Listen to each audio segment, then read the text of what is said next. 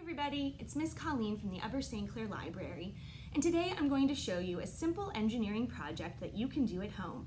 We're going to make paper airplanes.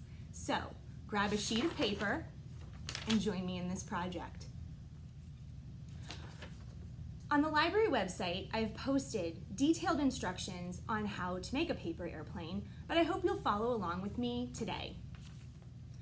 Okay, so step one, you have your sheet of paper, and you're going to do what we like to call a hot dog fold, which means that you fold and crease the paper on the long edge of the sheet. Once you've done that, open it back up to get ready for the next fold. So, you've folded your sheet, you have a nice crease. This crease will help you guide your next folds. So your next folds are going to be to fold in the top two corners to meet at the crease. It is much easier to do on a flat surface. So you'll fold down each side and you should have something that looks like a house. So after you've made your first fold, you're going to make a second fold where you fold down the bent corners into the center crease so that now your plane starts to take shape.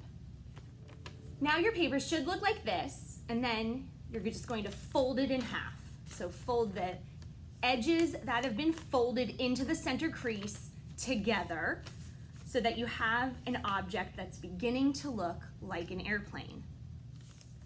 Now, the last step is to fold down the wings. So you'll take each side, starting at the point, the tip of the plane, fold it down, and you have a paper airplane.